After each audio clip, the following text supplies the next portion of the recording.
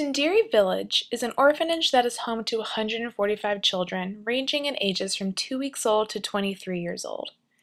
The majority of the children that make up Mtendere have either lost one or both of their parents. There are also instances when children are brought to Mtendere due to inadequate living conditions at their home village.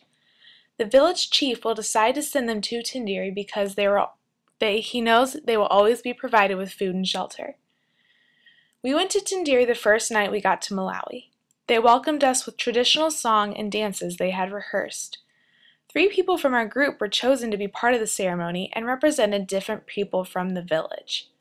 We all sang and danced and had a wonderful time celebrating together. Looking around, we can see that a lot of the children weren't wearing shoes. I remember wondering to myself if it was because they didn't have shoes to wear, or if they chose not to wear them that night. I observed that the children also had rips, tears, and dirt on their clothes, yet it didn't seem to make a difference to them. They were so happy and excited to see that we were there to visit them.